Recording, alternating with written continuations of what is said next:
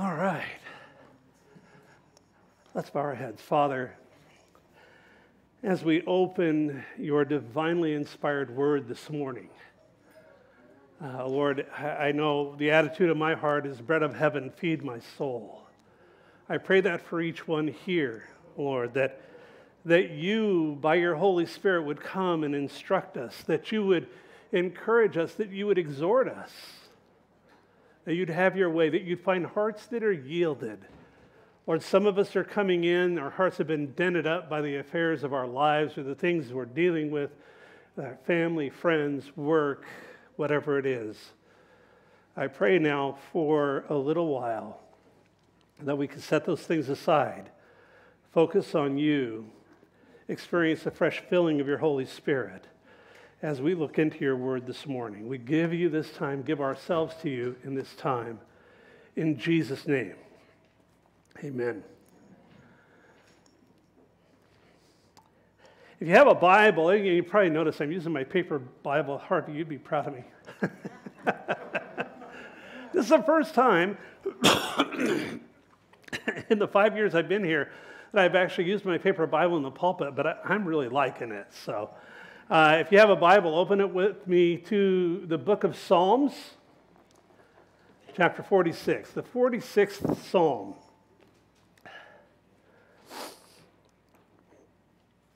We're going to look into this. Actually, we're going to take a trip through the Word of God this morning, starting here and ending here, but we've got some stops to make along the way.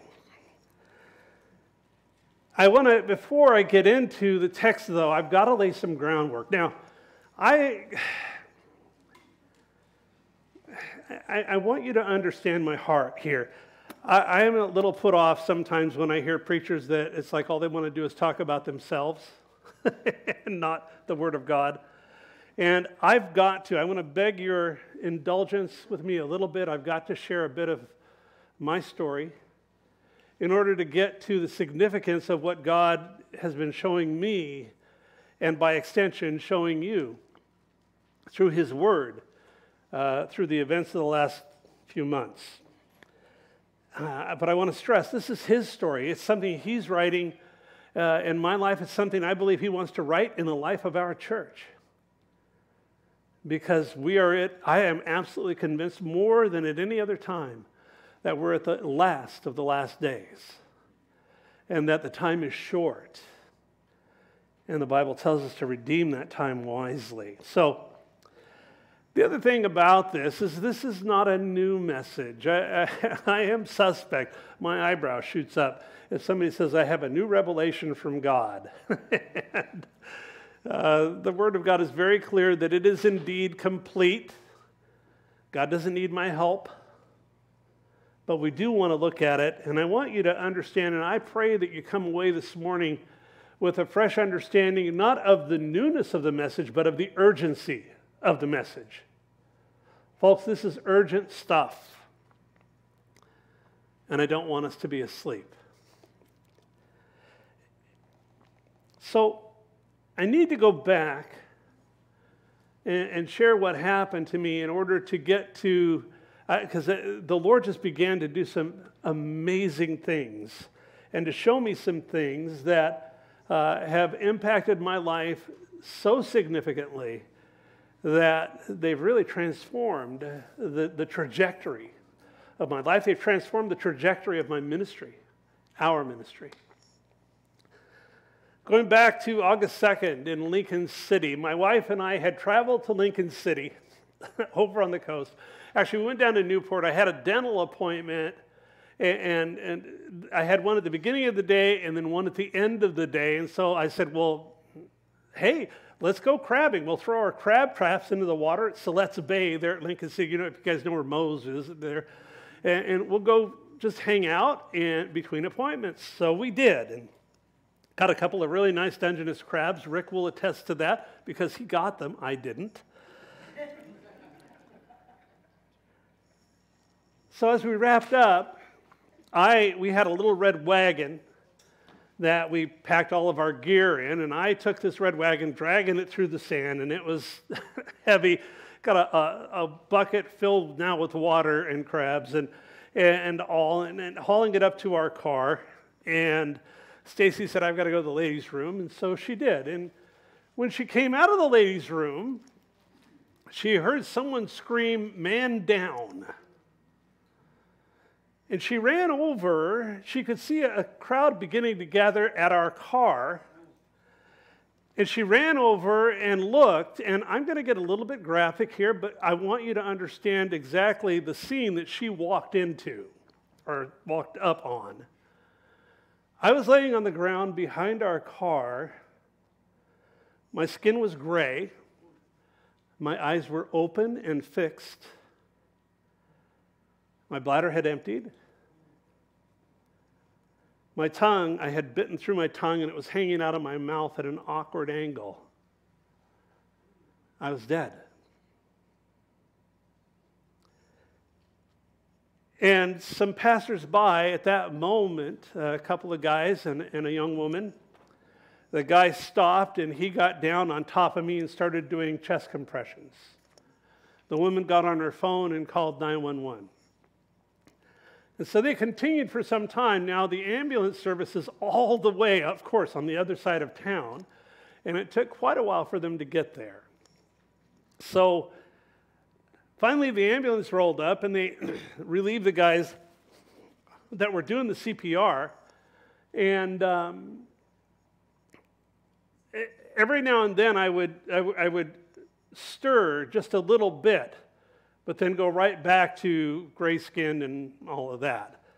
So the paramedics got there and they started chest compressions, and Stacy said, oh boy, did they start chest compressions, because she said your body was about that thick by the time, because they were just cranking on your chest. I have a number of broken ribs to prove it, and they're starting to get better, so that's good. But so they're cranking on my chest, and the one guy is saying to his partner, and he's doing a few chest compressions, and he goes, nothing. No pulse.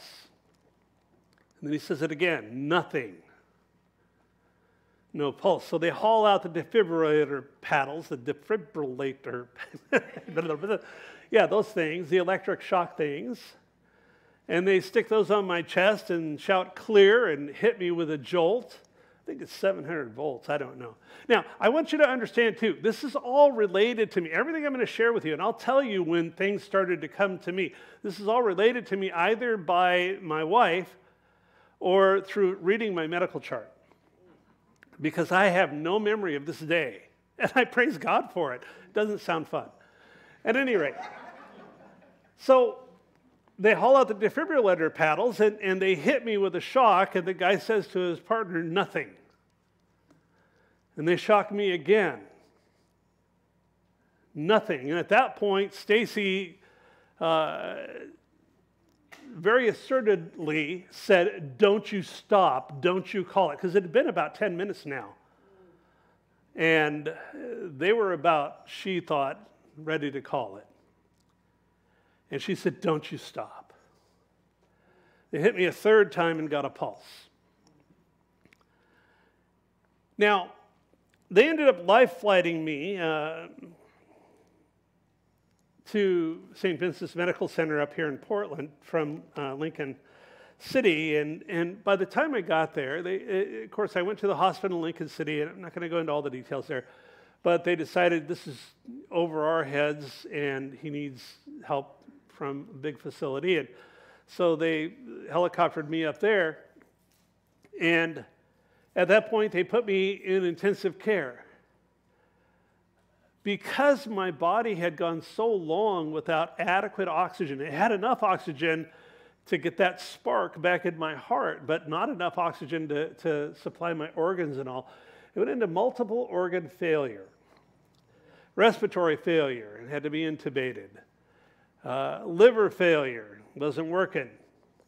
Kidney failure, that wasn't, my kidneys were so bad. Stacy asked at one point, what's all that stuff in his catheter bag? And the nephrologist, the kidney specialist said, that's his kidneys. That's the dead cells that are sloughed off because his kidneys died. And so, obviously in bad shape, they also had begun to prep Stacy that because I was in they call it an induced coma, sedated and paralyzed because I'm intubated and they don't want you fighting it.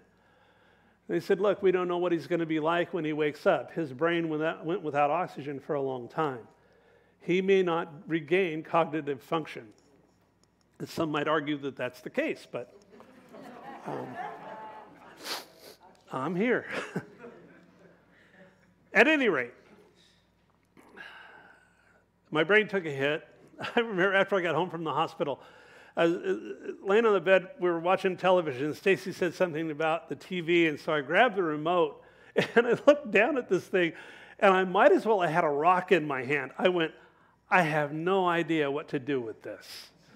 It just dropped out of my head. And a few things like that along the way. My long-term memory took a bit of a hit. So I am going to get to the scripture, but I've got to lay this groundwork first because it's just important to understand the sequence of events. So at any rate, then my heart began to stabilize. I went into AFib, atrial fibrillation, and they were worried that that was going to do me in, and got on top of that, and then it began to stabilize. My liver began to produce the right stuff, and so they thought, well, we're going to take him out of ICU after a number of days and put him up on the 8th floor cardiac unit. They had wires stuck to me and all of that. So as things stabilized, I'm still relating this. I don't have any memory of any of this. Now, Stacy said, she said, oh, you were awake, but it was a different version of you. And I called that the lights were on, but nobody was home. Because she related some of the, I'm not going to go into it, but some of the comments I made along the way were pretty hilarious. At any rate, so I stabilized. They took me to the 8th floor cardiac unit, and I began to recover some, and pretty soon my kidney levels, now there's a waste product in your blood called creatinine that normal levels are like 1 to 1.3, somewhere in there. Mine was north of 8.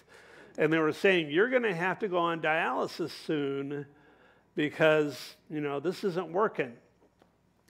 The other thing is the nurse would come in every day and she'd say, do you know where you are? And I would just look at her, and I looked out my window, and I was, like I said, on the 8th floor, it was all woods. There's a city side and a wooded side on St. Vincent's Hospital. And fortunately, I had this beautiful view. And I looked at her, and I went, Colorado? And I had no point of reference. I was in a fog bank, and it was, in retrospect, it was like driving very slowly out of the fog because I just didn't know. My brain was checked out. Anyway, then I learned, a little funny thing, I learned that when the nurse came in and stood there talking to me, there was a whiteboard behind her, and on the whiteboard it said, St. Vincent's Medical Center, West Pavilion, 8th floor, cardiac unit B. Then she'd come and say, do you know where you are? And I would read the board. They thought I was a rocket scientist at that point. At any rate, so as I was coming around, this is like 10 days later, I barely remember. I had some visit. I barely remember Brian. I barely remember you coming because Brian was like, I think the first visitor I had. And it's like, I just remember his sitting there smiling at me.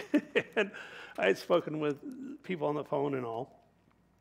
But as I'm coming around, I would try to read, and that was not working.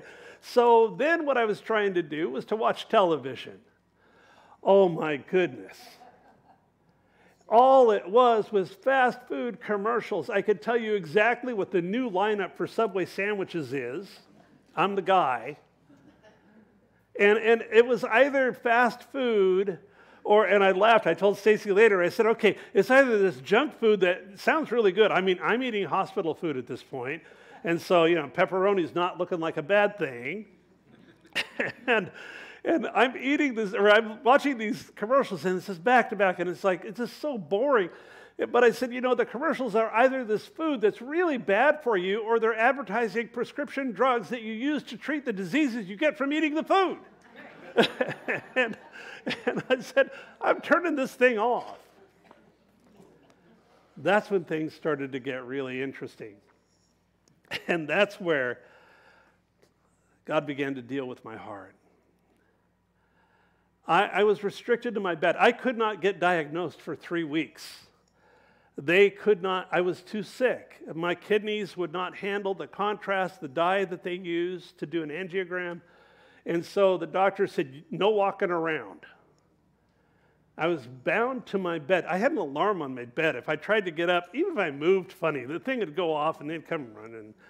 And so I was like, all right, well, Lord, I'm going to spend some time with you. So because I was still having some trouble reading, I have Spotify. It's a subscription service for music, and I began to build a worship list. That first song that I talked about was one of the first ones I came across, and it just blessed my heart. A very emotional time for me, too, because by this point, I'm coming out of it enough to know that I'm alive. And there's no reasonable explanation that I should be.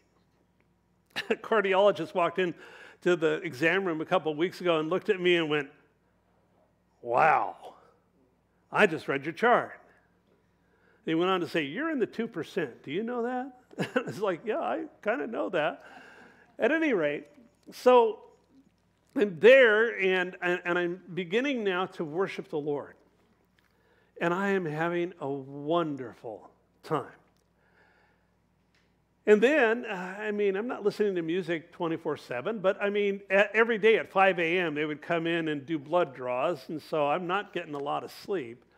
And so I got in the habit of waking up at about 5 o'clock in the morning, and I still do. I was up this morning at 5, and just spending time with the Lord. So as I'm doing that, God begins to speak. Now, no audible voices. My brain didn't get that whacked.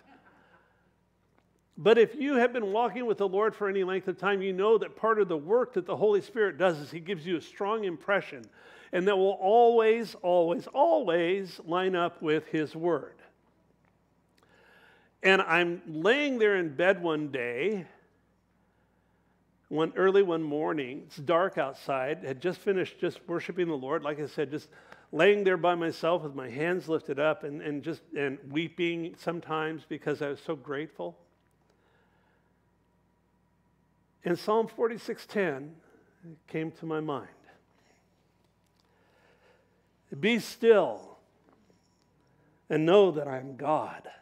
I will be exalted among the nations, and I will be exalted in the earth.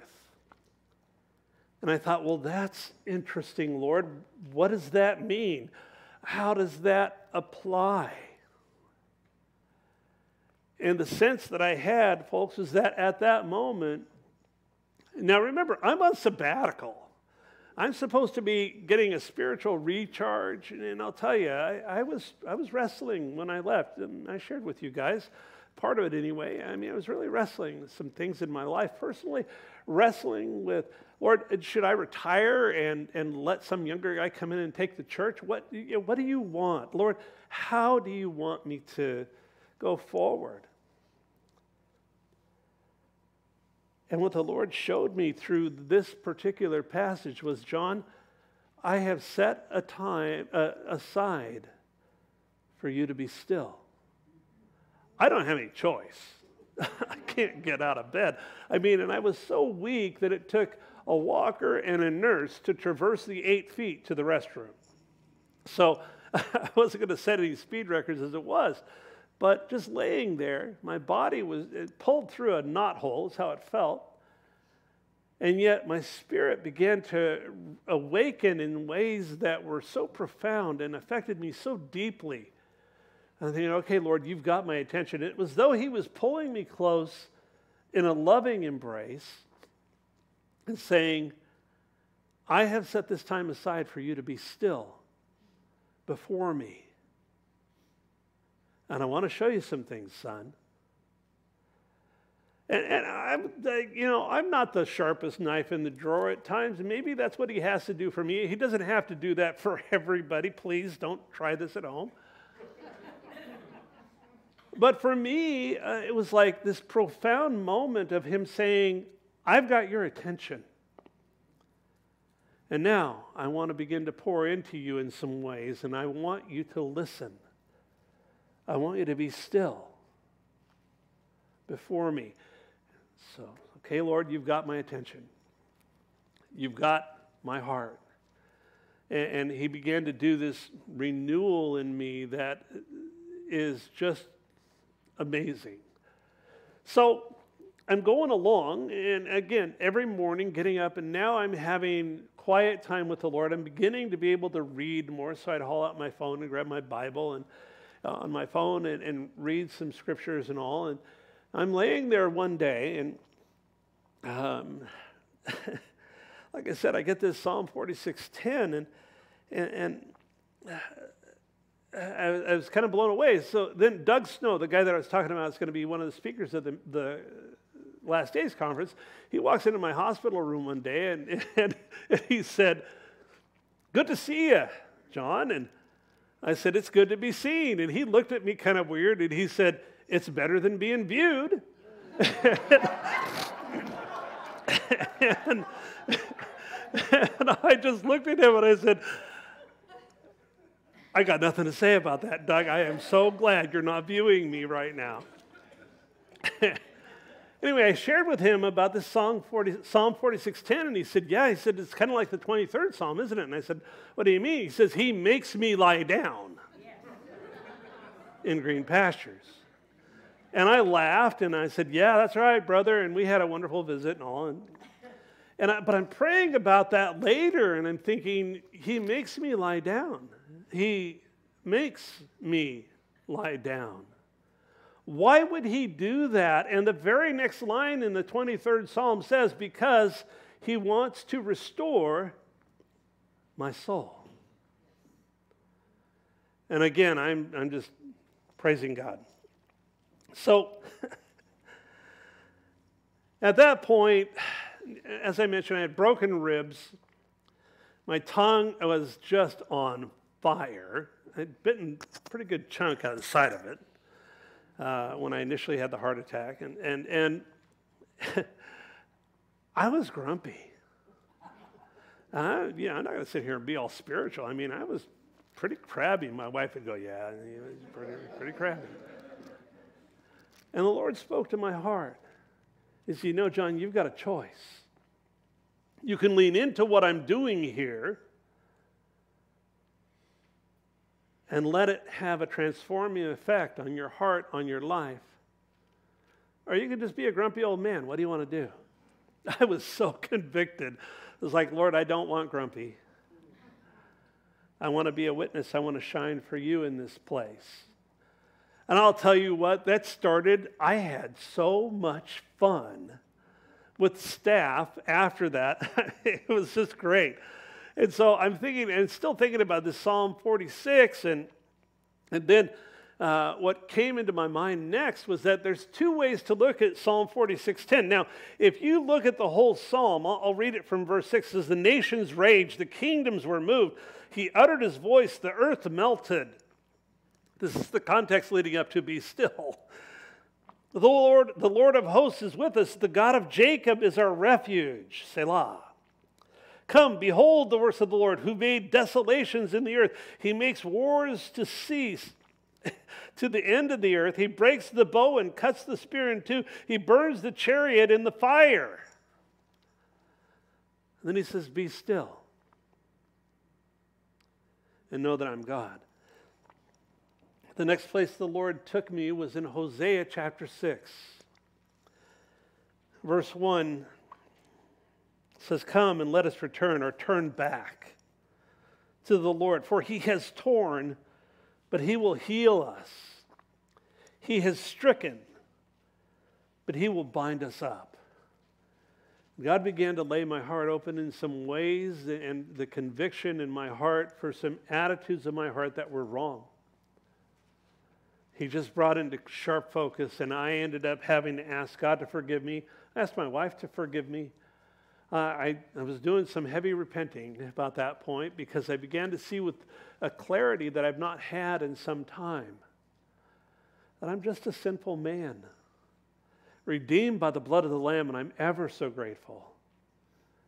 And yet I need to be able to do business with him, to stay current with him, to allow the Spirit of God to flow through me and in me. And as I serve him in the hearts and the lives of other people, I've got to be in good shape.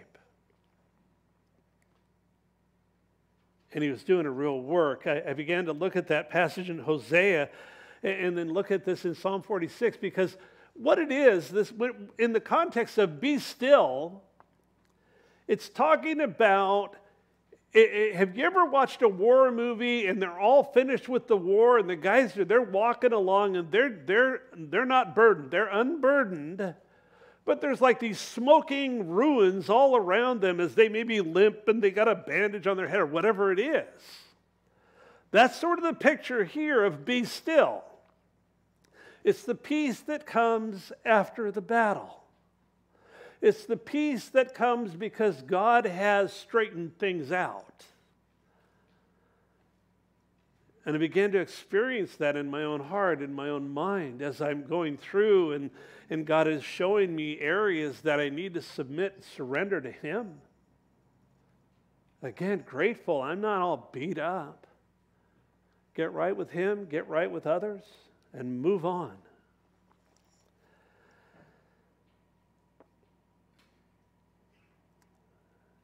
Hebrews chapter 12 tells us the Lord chastises, chastens those whom he loves. And he scourges every son whom he receives. And if you're without that, there's a pretty good chance you don't belong to him, because that happens with all of us. And there was definitely a period of time where I remember Bill Holdridge, who was filling in for me here, came up to visit me, and I said, you know, Bill, I drifted off to sleep yesterday. And yesterday afternoon, as I was taking a nap, and I was literally thanking God for this heart attack. Thanking God. I said, now somebody in the world would hear that and go, you definitely have brain damage, because that's not something you say. Oh, God, I praise you for a massive heart attack that should have left me dead but didn't. But I meant it, and I mean it.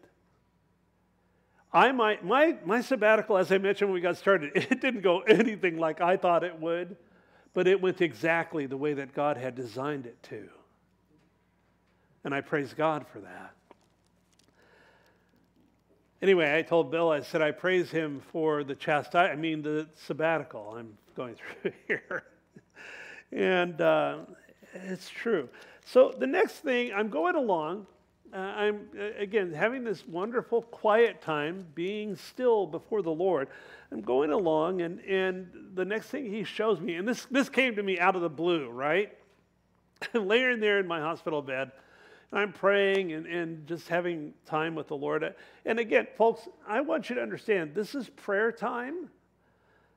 And you've heard me exhort, if you've been to this church much, you've heard me exhort, yeah, there are petitions. And it's good. He wants our petitions. There are intercessions where we pray on behalf of another. That's a good thing, and it's a good, healthy practice in prayer. But if that's where we stop, we're shortchanging ourselves. He wants us to be still before him. He wants us to have, and it was forced on me at that time. It hasn't been since. But he wants us to be still. He wants to speak to us. He wants to inform our thinking. He wants, by his Holy Spirit, to develop us and mold us further into the image of his Son. That's his revealed will. He says, I just want you to cooperate. And we live in such a busy, busy, busy world, and we have stuff. You know, the ministry's not... Sometimes people say, oh, you got it easy. You do a Bible study a week. It's like, oh, yeah, right. This is a busy, busy profession. I love it. And yet, my own prayer life had suffered. And I realized, Lord, I'm not taking that time, purpose in my heart to take that time, to make that time, to prioritize that time, to be still before you. I encourage you folks, if that's an area that's lacking in your life, it doesn't take much to fix it. Rearranging the schedule a little bit, getting up a half hour earlier, whatever it is, however that works for you, but do it. So the next thing that comes to me, when laying there in my bed, was, as it was in the days of Noah, so shall the coming of the Son of Man be, out of Matthew 24. And I thought, Lord, what on earth does that have to do with me laying here in this hospital bed? Yeah, I mean, that's just a weird hospital verse. I mean, I think, it's like he wants to heal. And I'm not like striving with God, but it really kind of jolted me. It's like, what does that mean? Why are you taking me there? And so I went. And if you have your Bible open, turn to Matthew 24. I'll catch the context here. Now, Matthew 24 and 25 are what's known as the Olivet Discourse. You don't have to remember that, but what it is Jesus goes up on the Mount of Olives and he sits down and he begins to teach. He's teaching his men, and they come to him and say, well, tell us, Lord, when will these things be? What will be the sign of your coming and all that? And all of Matthew 24 and 25 have to do with the last days, with the end times, with the second coming, and we'll get to that. And so what he says here, he says, but that day and hour, in verse 36 of Matthew 24, he says, but of that day and hour no one knows, not even the angels of heaven, but my Father only. Now they asked him, when will these things be? And he said, only my Father knows. Now they asked him again in the book of Acts, in the first chapter of Acts, and he answers them a little differently. He says, it's not for you to know. Why would that be different? Because he'd already been glorified, and now he knew. But the emphasis that the Lord always, always, always, always puts on our considerations for the last days or the end times or the second coming or looking for the rapture is it's not important for you to worry about naming dates. I was telling somebody yesterday, in the almost 40 years I've been a Christian, I've heard so many people name dates. And I remember in 1988, there was 88 reasons why Christ will return in 88, and it didn't happen. So the guy wrote a revised version, 89 reasons why, and on and on. And it's like, and he's real clear here. He says, not important. You be ready. That's the point. And that was something that the Lord was showing me is, are you ready? He says in verse 37, but as the days of Noah were, so also will the coming of the Son of Man be. That's the verse that the Lord gave me. For as in the days before the flood, they were eating and drinking, marrying and giving in marriage until the day that Noah entered the ark, and didn't know until the flood came and took them all away, so also will the coming of the Son of Man be. And I'm thinking, well, again, that's interesting, Lord. A couple of things about that. I began to realize that, and I've always looked at this and kind of thought, well, how corrupt was the culture in Noah's day? I mean, they were very corrupt. I mean, for God to judge the earth and to kill all but 8 people, that's kind of serious stuff. So I'm thinking, yeah, that was a pretty bad society. And I look around at our culture, our society today, and think, man, it's getting worse. Who'd have thought 2.5 years ago that it would look like it does? We'll get to that. But then I began to realize for those people, it was just another day. It was just another day. Just like yesterday, counting on tomorrow. And I began to think about that, and I thought, my wife and I got up to go to do the dental appointments and then to go crabbing. And we prayed as we drove out the driveway and asked for safe travel and for God to bless our day, which he did, not the way we expected. It was just another day. It was just another day. There was absolutely no way that for me to sit here and tell you is remarkable too.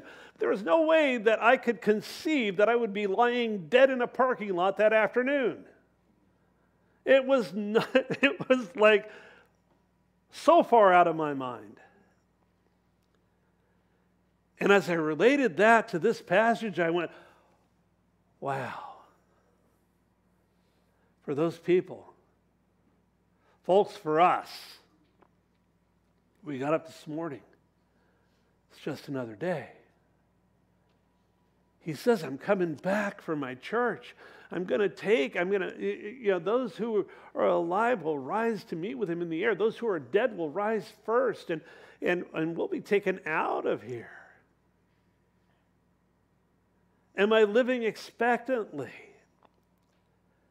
Did I get up this morning and go, yeah, it's just another day, however? Maybe it's not. Maybe it's not. Now, I was sharing this with a friend in California, a guy we used to go to church with down there, and I went to the mailbox one day, and I get this parcel, and I open it up, and his name was Tom. Tom sent me a T-shirt. And this T-shirt says, Noah was a conspiracy theorist. And then the print underneath says, and then it began to rain. And I thought, as soon as I lose a little more weight, I'll get into it. But I just thought that was great.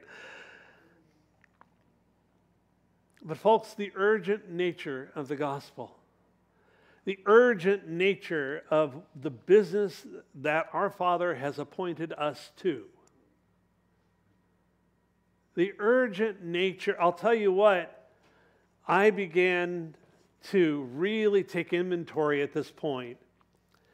I have a brother in Seattle whom I dearly love with all my heart, Bill. I'll say it, if he's watching, Bill. He went into the hospital, I heard, and had pneumonia, and I could not get a hold of him for days. And I started to get pretty worked up about it. I thought, Lord, if he's gone, I haven't had a chance to tell him, to exhort him, you need to give your life to Christ.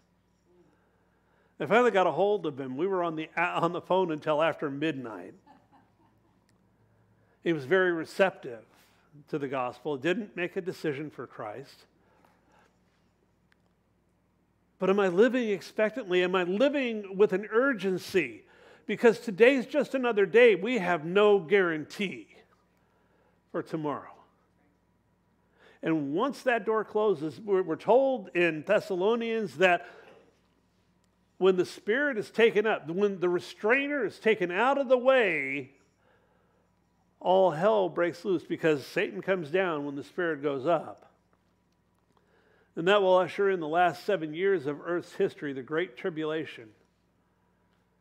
And yeah, I believe that the church will be taken out of here, the rapture will happen, and will actually usher in the tribulation. 7 years of absolute hell on earth. I don't want to see the people I love subjected to that. I don't want to see them subjected to eternity separated from God. I love coming down here. I love you guys. I love shepherding the flock, and part of what the Lord has impressed upon me is we need to have a sense of urgency about the gospel. We need to be living our lives with an expectancy that he's going to come back. I don't know if he will before this heart stops beating again, but that doesn't matter. If you read in the Gospels, you read in the letters, Jesus left it very open-ended. He wouldn't tell them. And they lived with a sense of urgency then. It was called the imminency of the Lord's return. It's an imminent thing. It's something that will happen. And laying there in my hospital bed, I was just gripped with a burden for the lost, a burden for people who have not responded to the gospel of Christ, who have not trusted that Jesus went to that cross for them. That when he hung on that cross and he gave up his life, it was to pay the penalty that we owe. What kind of love is that?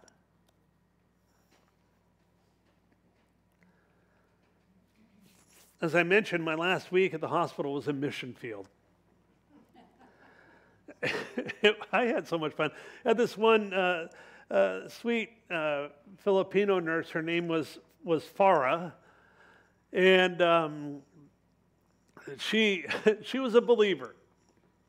After she found out that I was a Christian, and she would, when she'd leave my room, she'd say, "Bye, Pastor John." Then one day she pokes her head back in the door, "God bless you." Then she comes back in and she's showing me her phone, and she's got some cartoon with a quote from Charles Spurgeon, whom I love. It's like, oh, you got on my good side.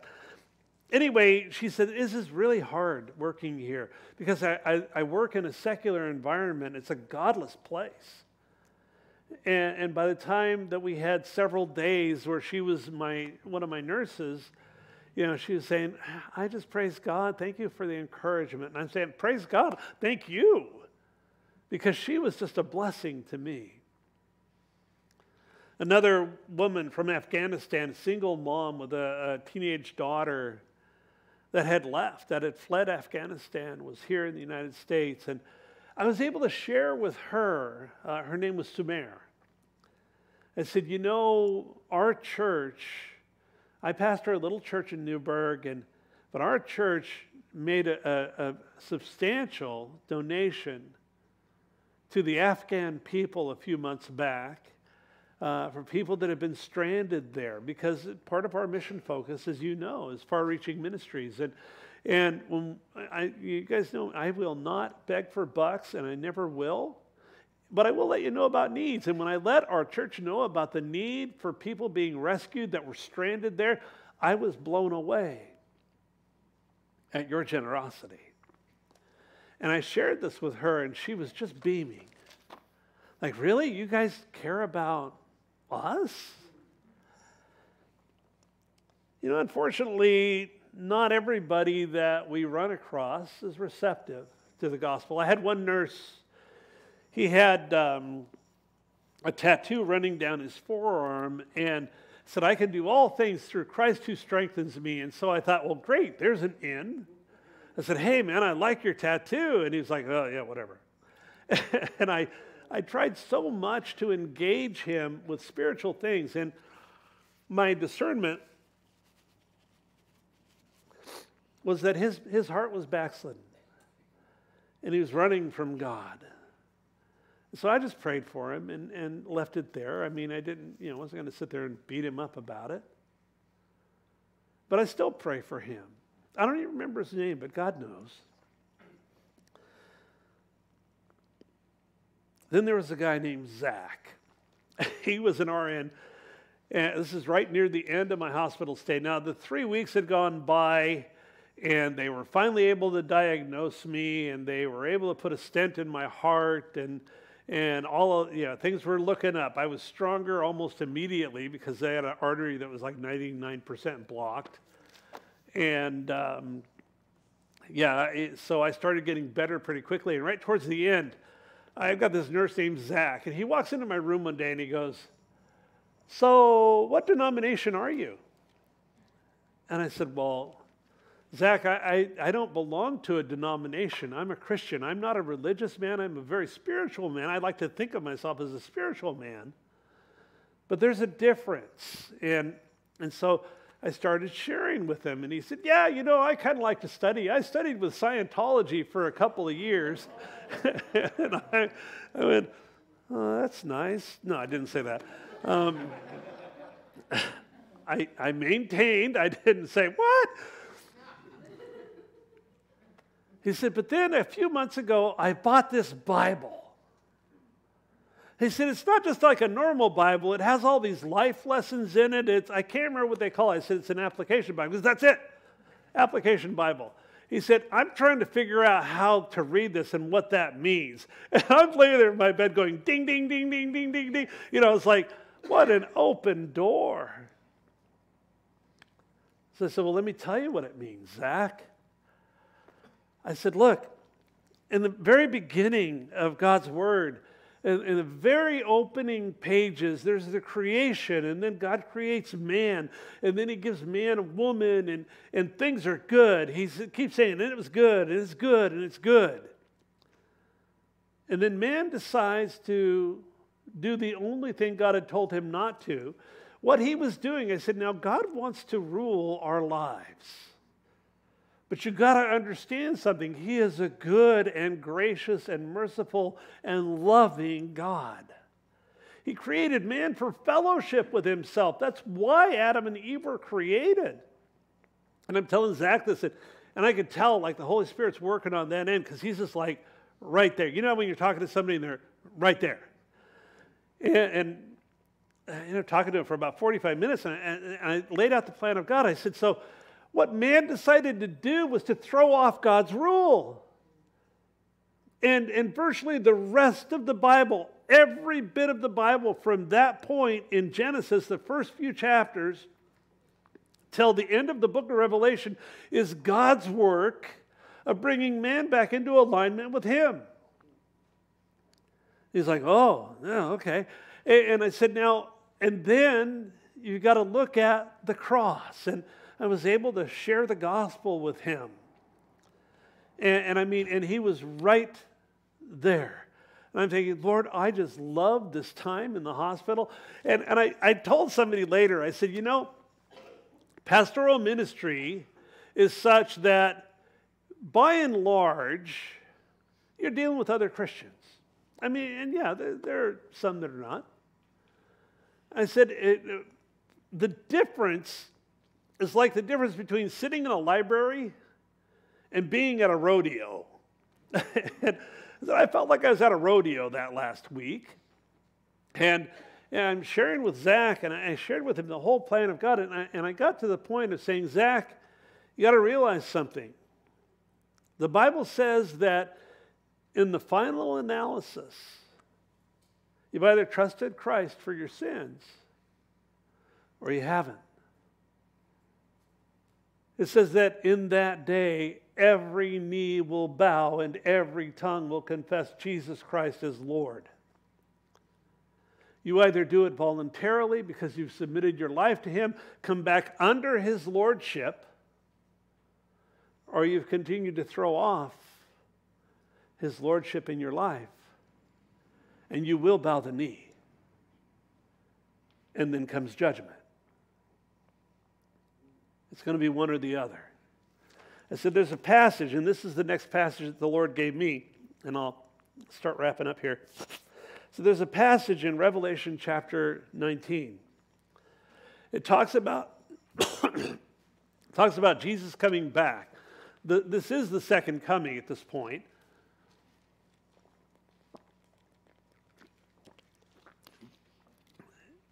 It says that Jesus is coming back. He's not coming on a donkey like he did the first time. He's coming on a horse. And he's coming to make war with the nations. It says that he's got a vesture, that his robe is dipped in blood, symbolic of his sacrifice, and that he has a name written on his thigh, King of Kings and Lord of Lords. Because he's coming back to judge the nations. So I began to look at that.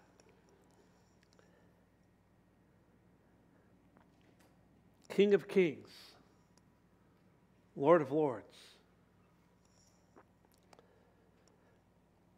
Romans chapter 13 says this in verse 11, and do this, knowing the time. Now, this is written in the first century. It was relevant then and is ever so relevant today. And do this. Not think about this, do it.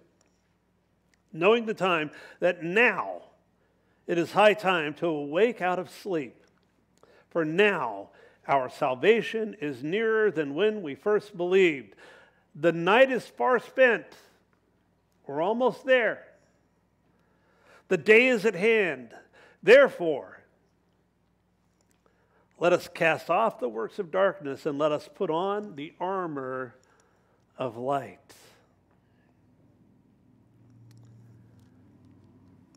So we look at what it is to be still before God, to say, Spirit of God, inform my thinking by your Spirit through your word. Show me, work in me, open my heart to you in ways I maybe have never experienced, and I've been experiencing that.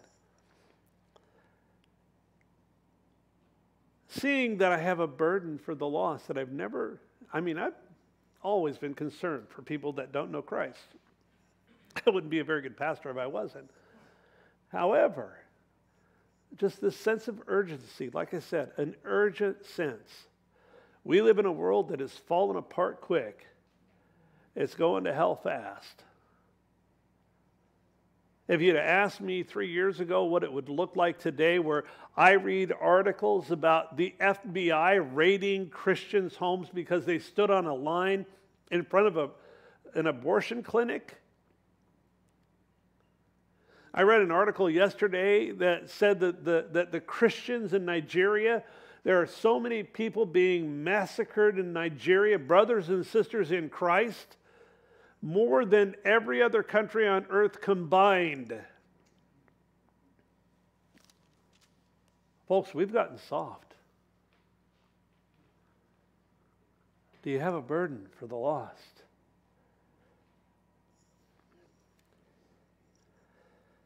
So what does it look like? I've listed 3 priorities here as we go forward. What's the takeaway, Pastor John?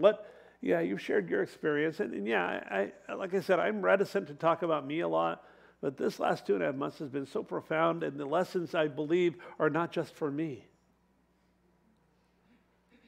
I believe that God left me here for his purposes. My wife, I was laying there on the ground behind the car, and prophetically she said, God's not finished with him yet. He's a pastor, and God's not done. And she said she never doubted that I would live, even though I'm laying there dead, my tongue hanging out, all this other weird stuff. And she never doubted, because she had a witness inside that we were going to go forward. I praise God for my wife. She's the best looking nurse I've ever had too. So, the point is, 3 things. The first is surrender. Is your life fully surrendered? Now, I understand we are all a work in progress. We all have areas that God is working, and He's working according to His agenda for my life. He's not working His agenda for my life for you. He's doing it for me. That's why I always caution you guys, don't think that you can presume that you know what God's agenda is for the person sitting next to you, especially if that's your spouse. It's not good. But allow Him to work in your heart. Is your life, is your heart fully surrendered, wall to wall, for Jesus Christ? If there's a holdout, let Him work in your heart. Be still. Know that He's God.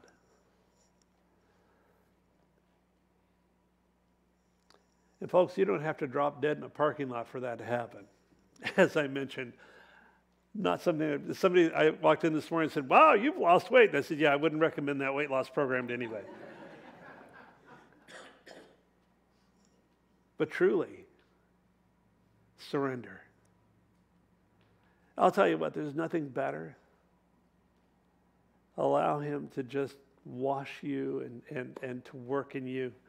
Put away childish things. That's what the Bible says. You know, when I was a child, I did childish things. If you're like easily offended with people, put it away. More important stuff to do. Kingdom work to do. Put it away. Be surrendered.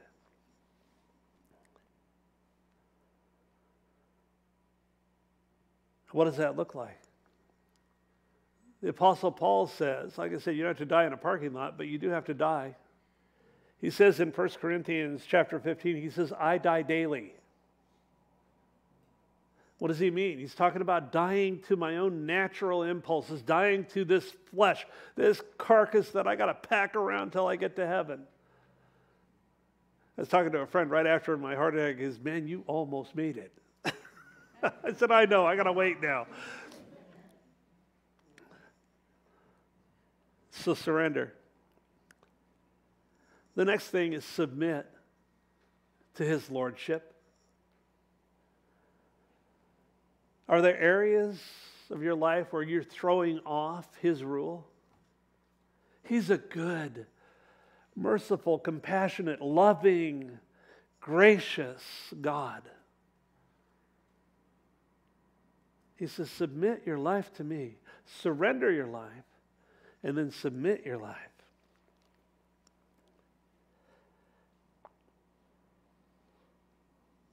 Are you living expectantly, waiting for his return? That'll shape your life. That'll shape the way you look at things. The last thing I have here, the third, is to serve. And I'm not talking about stuff to do that flows out of. But what I'm talking about is an attitude of the heart. I've got something on my phone here I was going to read to you. This came after my notes, so it's like, okay.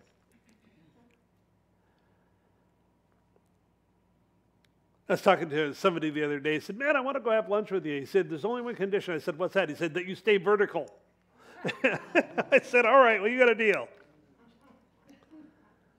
But as long as I'm vertical, there's work to do. I don't care if you're 85 or you're 8.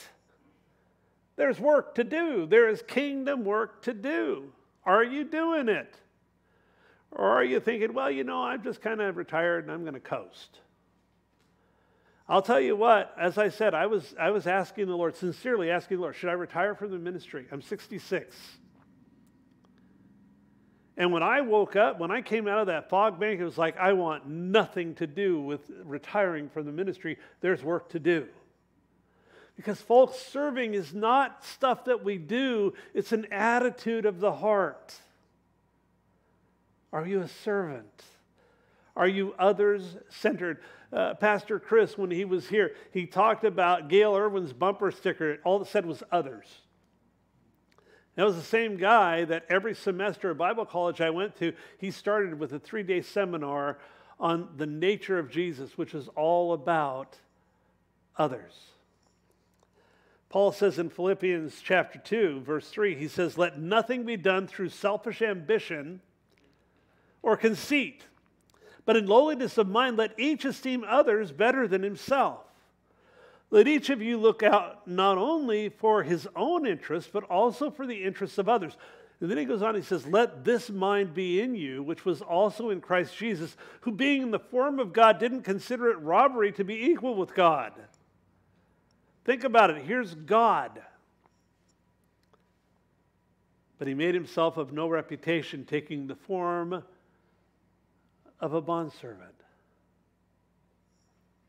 and coming in the likeness of men. And being found in appearance as a man, he humbled himself and became obedient to the point of death, even the death of the cross. Are you a servant? Do you have the mindset of a servant? I love seeing that in action. As it's more blessed to give than receive, it's more blessed to serve. There's work, there are things to do.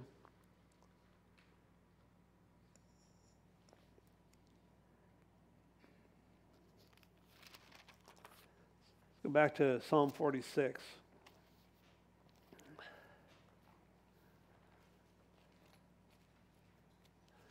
Two weeks ago, Harvey taught on the fullness of times and what that means. Folks, we live in the fullness of times. Last week, Rick Riverman taught us in response to living in the fullness of times, how then ought we to live? I thought that those were just absolutely marvelous. And I told both of them, we were talking, and I said, that just totally leads into what I want to share with the church on my first Sunday back. Next week, we'll get into Acts chapter 12, by the way.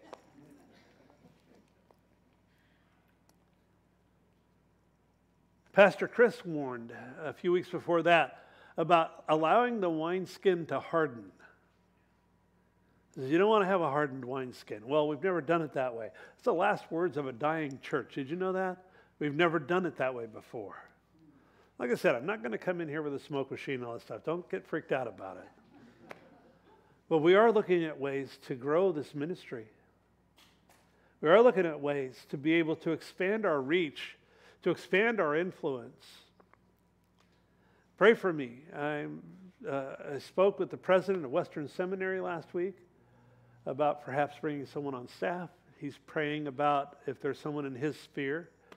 I'm also looking at going to Southern California to a Calvary Chapel school and just saying, Lord, is there somebody even in our congregation that can come alongside and help with aspects of the ministry? One of the things that Bill Holdridge told me, he said, I said, Bill, I'm so busy doing so many things, and I love doing it. Don't get me wrong. He said, but John, let me exhort you. You need to not do the good things so that you can do the excellent thing. God has called you to teach, and He's called you to pray. That's my ministry. And I said, yeah, I would love to be able to wind back on some of the other responsibilities and allow God to raise someone up. So pray. Pray for our church. This is your church too. Pray that God moves and that He works. Because I sincerely believe we're entering into a new chapter in our body.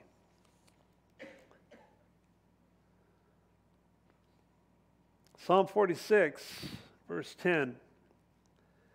Be still. It could also be rendered relax and let go, or stop striving. And know that I am God. But here's the rest of it.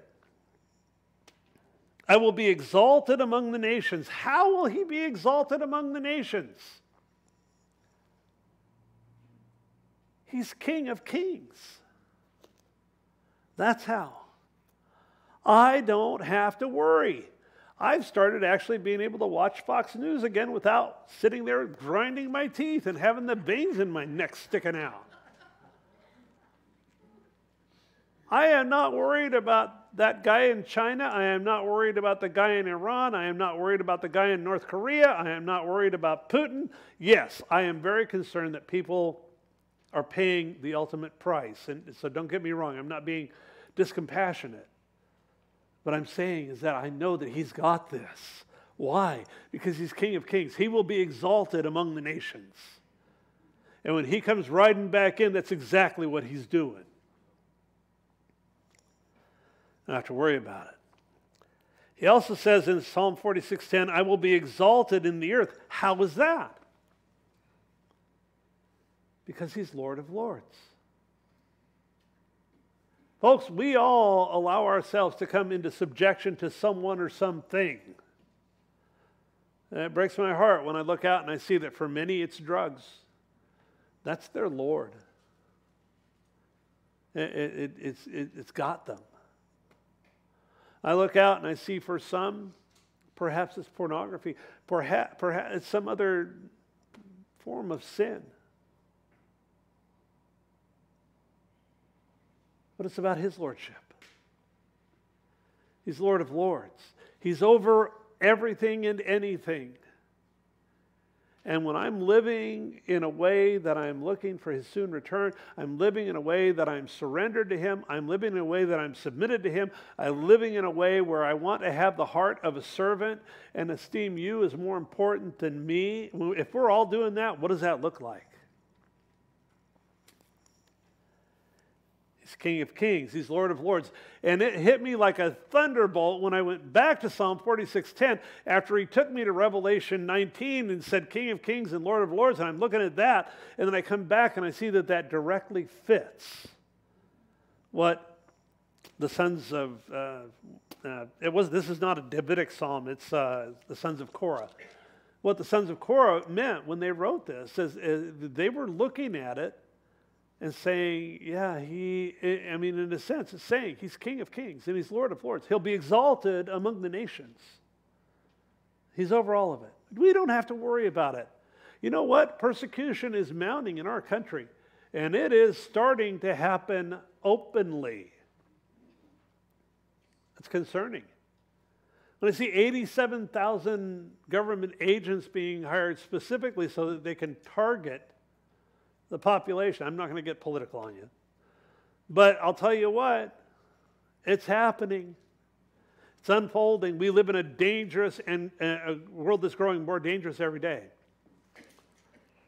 Buckle up.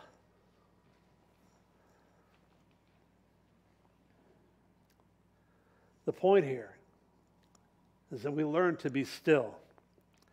Take the time to be quiet before Him as we wrap up. Lean into His leading. That's what it is to be submitted to Him. And look for His soon return. Time's short. I am so excited when I think about that. And when I look up, for your redemption draws near.